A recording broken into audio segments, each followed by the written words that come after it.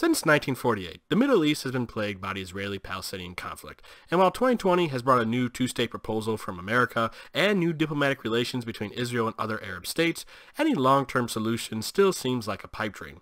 But what if the conflict never came to be? What if we lived in a timeline without Israel? Hello everyone, I'm Matt Mitrovic, the alternate historian. In this video, we'll ask the question, what if Israel lost the Arab-Israeli War of 1948? And yeah, this isn't the sort of video that'll net me a lot of friends on the internet, but I will do my best to present a well-researched and unbiased alternate history. With that said, time for historical context! Now, I can make a whole video on the complicated history of this war, but for the sake of getting to the alternate history as quickly as possible, I will be brief. If you need more details, I recommend checking out the videos done by the Cold War and the Kings and Generals channels, which I will link to in the upper right corner.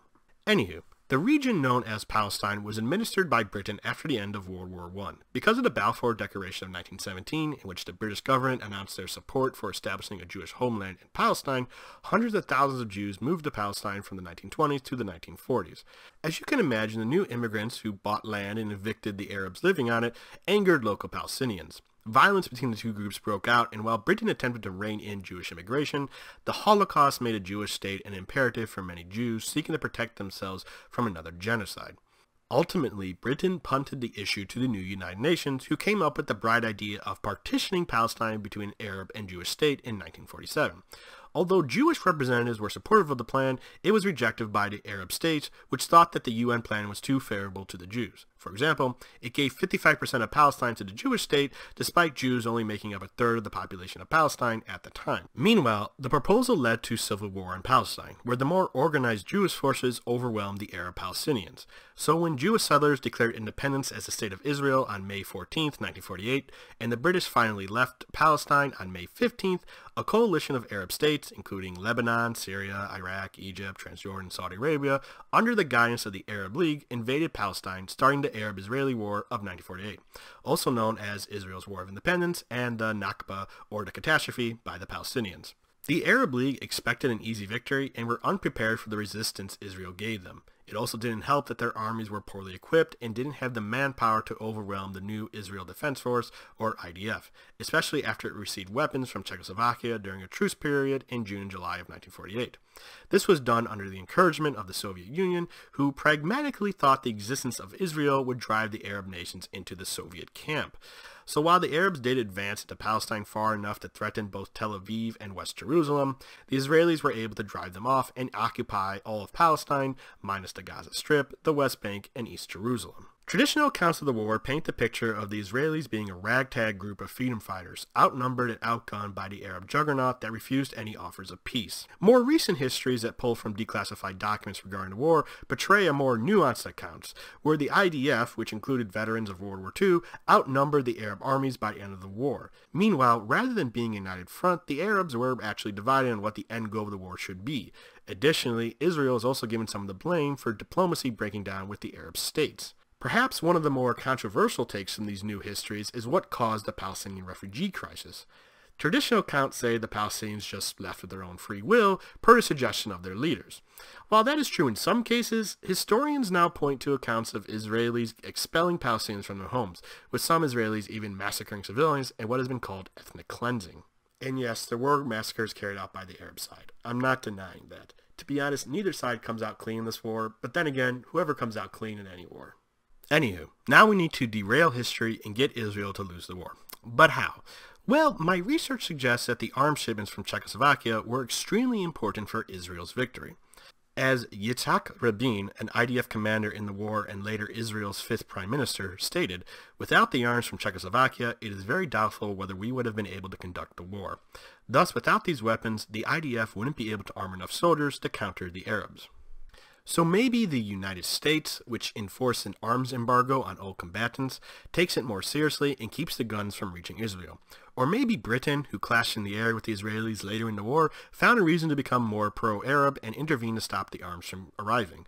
Or maybe the Soviets get second thoughts and tell Czechoslovakia to stay out of it.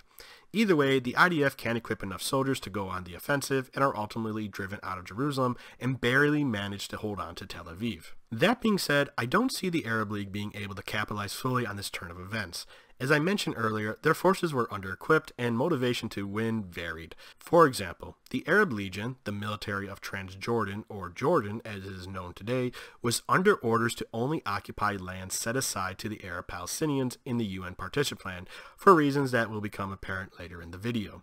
Other Arab states, like Lebanon and Iraq, only made token attempts to invade Palestine and mostly just occupied a few villages. So unless the Arab League gets help from alien space bats, they aren't going to conquer all of Palestine without paying a huge cost in men and materials that they frankly couldn't afford. For another example, we need to talk about a big assumption people have about alternate histories where Israel loses its war of independence. You see, when I asked people on Twitter what their thoughts were on this what if, a lot of people thought that the ultimate outcome of an Arab victory would be genocide. And yeah, I just don't see that as plausible. Sure, there was fear among Jewish settlers that they would not be safe in an Arab-controlled Palestine, and Arab rhetoric before and during the war didn't help ease their fears. Leaders of Iraq and Egypt warned the international community that the lives of Jews around the Middle East would be in danger if Palestine was partitioned. Meanwhile, Abdul Rahman Hassan Azzam, the first Secretary General of the Arab League, allegedly said the establishment of a Jewish state would lead to a war of extermination and a momentous massacre, which will be spoken of like the Mongolian Massacre and the Crusaders. Which seems pretty damning until you realize that no one knows for certain when or where Azzam said this. David Horowitz, who would later become the governor of the Bank of Israel, actually quotes Azzam as saying, "We shall try to defeat you. I'm not sure we'll succeed, but we'll try. We were able to drive out the Crusaders, but on the other hand, we lost Spain and Persia. It may be that we will lose Palestine, but it's too late to talk of peaceful solutions." Meanwhile, David Ben-Gurion, the first prime minister of Israel, called Azzam the most honest and humane among Arab leaders, one of the few Arabs in the world who has a humane outlook and ideals. Which doesn't seem like something you would call the person you think would start a second Holocaust. Furthermore, despite the threats made by some Arab states, the official stance of the Arab League wasn't to exterminate the Jews, but to prevent Palestine from being partitioned. As Azzam told a Palestinian newspaper, whatever the outcome, the Arabs will stick to their offer of equal citizenship for Jews in Arab Palestine and let them be as Jewish as they like. Granted, it's easy to say that now with the benefit of hindsight, but for a new nation that included survivors of the Holocaust, I can see why the fears of another genocide felt very real. That all said, guilt over the Holocaust was a real thing throughout Europe and America at the time. So if it felt like the Arabs were on the verge of a total victory, I could see intervention by America and its allies to prevent things from getting out of hand. Thus, with fear that Israel wasn't going to make it, and with the Arabs looking for an easy way out while still being able to declare victory, I think the stage is set for a very different end to the Arab-Israeli War of 1948. So, the war is over. Fears of genocide are receding, and now everyone has to figure out just what the hell to do about Palestine. And unfortunately, if you're a Palestinian nationalist, things aren't looking good. Officially, the Arab League went to war to preserve Palestine, but in reality, everyone wanted as much of Palestine as they could. For example, Transjordan secretly opposed an independent Palestine and planned to annex as much of the Arab area as they could, especially if it could net them a port on the Mediterranean Sea. Meanwhile, King Farouk of Egypt had plans to annex southern Palestine should the Arabs defeat the Israelis. Syria and Lebanon also desired Palestinian territory. Thus, in this alternate timeline, with the Arab League members wanting to divide Palestine, and coupled with the fact that Palestinians themselves would have little influence in the peace negotiations due to them needing to be bailed out by the Arab League, any Palestinian nationalist dream of an independent state would die rather quickly. Which honestly could cause some problems down the road, but we'll get to that point. In the meantime, who exactly is going to untie the Gordian knot of Palestine? Enter King Abdullah I of Transjordan. If there's anyone I could think of who could push through a peace that would satisfy, make everyone equally unhappy, that'd be him. In our timeline, Abdullah and his family, the Hashemites, revolted against the Ottoman Empire during World War I in the Great Arab Revolt. After the revolt, Abdullah, perhaps sensing where the winds were blowing, established himself as the ruler of the Emirate of Transjordan and put his country under protection of the British. During this time, Abdullah maintained good relations not only with the British, but with the Jews who were settling in neighboring Palestine. This made Abdullah the person that some trusted with the future of post-British Palestine.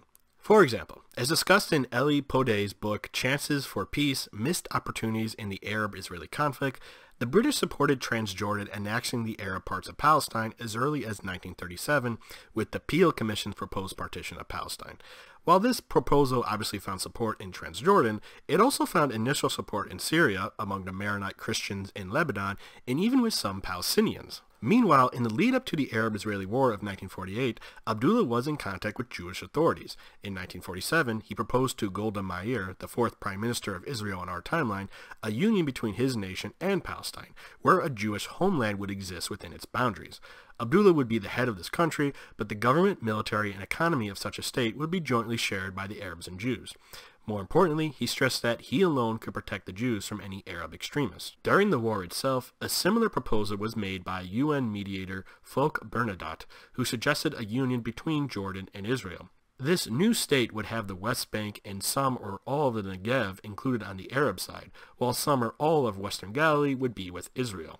Meanwhile, the whole of Jerusalem would be part of the Arab state, with the majority Jewish neighborhoods enjoying autonomy over local affairs. Thus, in my alternate timeline, a peace is reached where Transjordan and Palestine, along with the Israeli-occupied areas, form a union that I'm calling the Kingdom of Jordan and Palestine, which could look something like this map I had commissioned by the always talented Sean McKnight. Abdullah would lead this new state, while Israel becomes the Jewish Autonomous Zone, or JAZ, which controls part of the coast and northern Palestine, but cedes Jerusalem to the majority Arab government. The Jews would control all of their domestic affairs within the JAZ and would be allowed a small security force for protection, a Jewish legion, if you will. I think Britain and the UN would support the proposal, which would bring most of the rest of the world on board. A desperate Israel might also accept the union as a way of creating a Jewish homeland until the time for an independent state was right. The Palestinians would be a harder sell, but they could be won over by Abdullah, guaranteeing that they would have a say in the new kingdom. Additionally, the 700,000 plus refugees would have a chance to return home, or at the very least could resettle in the Arab areas of the new kingdom. In fact, something similar to this happened in our timeline. In December 1948, Palestinian and Jordanian representatives met at the Jericho Conference, where they agreed that Jordan would annex the West Bank and Abdullah would be recognized as the king of Palestine. Then there is the Arab League. As I mentioned before, there was disunity among them, and many didn't trust Abdullah and suspected that he wanted to create an empire in the Middle East.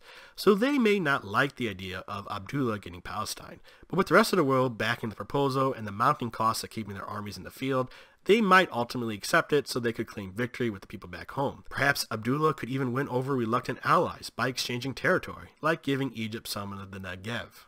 So, the war is over. The armies have returned home, and Abdullah is left to govern his new kingdom. So what happens next? Well, it would be naive to think that this divergence could secure a lasting peace in the Middle East. For example, in our timeline, the results of the Jericho Conference were not accepted by all Palestinians or other Arab states.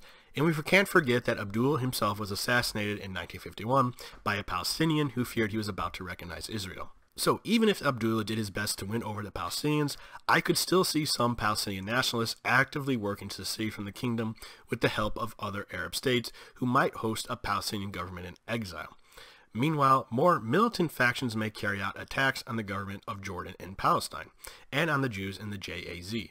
In fact, if these Palestinian nationalists gain enough support, we could see a civil war break out, as it did in our timeline's Jordan in 1970 and 1971 in an event known as Black September, where the Jordan army fought against Palestinian rebels operating within their territory. Then, of course, there is the Jewish Autonomous Zone. The chances of them just meekly accepting autonomy within an Arab state aren't exactly high.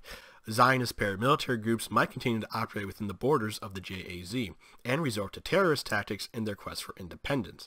If things really go downhill, we could see another Israeli War of Independence, which would just delay the start of the conflict our timeline has been dealing with. Okay, so bloody chaos is still possible for the Kingdom of Jordan and Palestine, but is there a chance this new nation could make it work?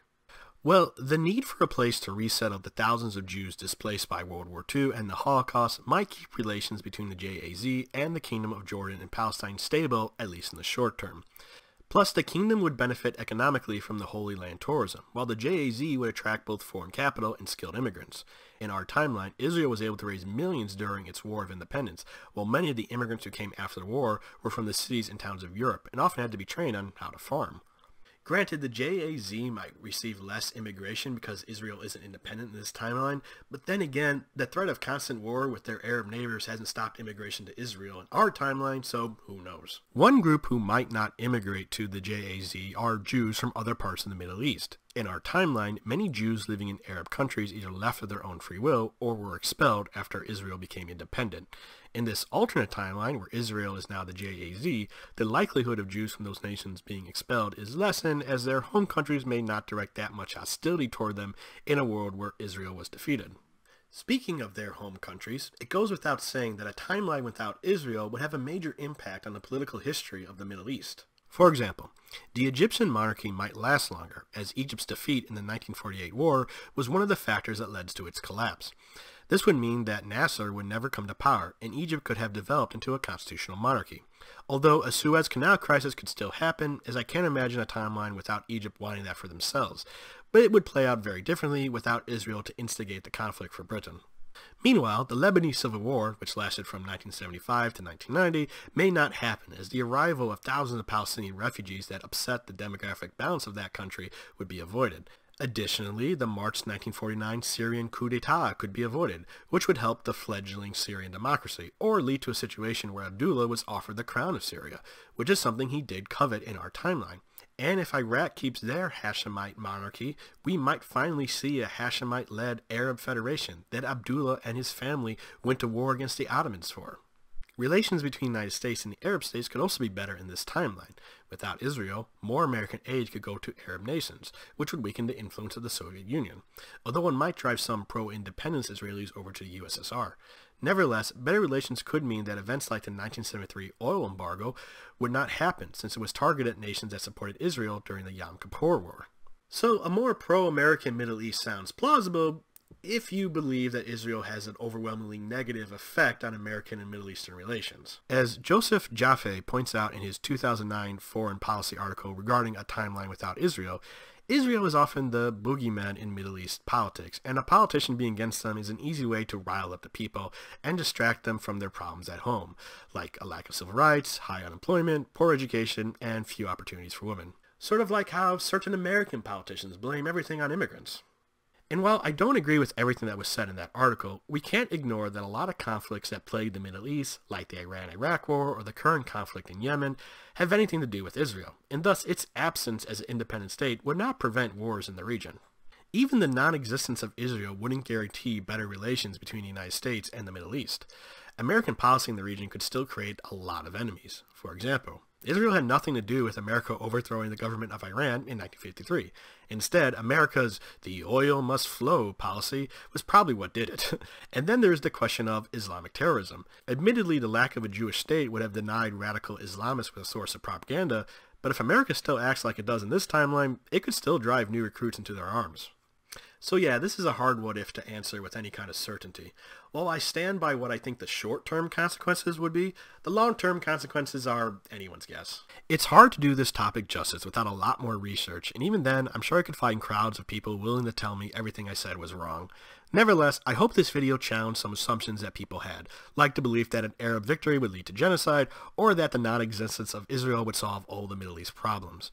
And who knows, perhaps my best case scenario isn't that implausible after all, and there is a timeline out there where a Jewish autonomous zone did eventually gain independence as Israel, but it was one not through war, but by diplomacy, where Jews and Muslims together celebrated the arrival of a new member of the international community. I like to imagine such a timeline is out there, and perhaps it has something to teach us about our potential future. Well, that's all I have to say on the subject. If you enjoy what I do, please like, comment, subscribe, share this video, support me on Patreon. I'm Matt Mitrich, the Alternate Historian. Bye.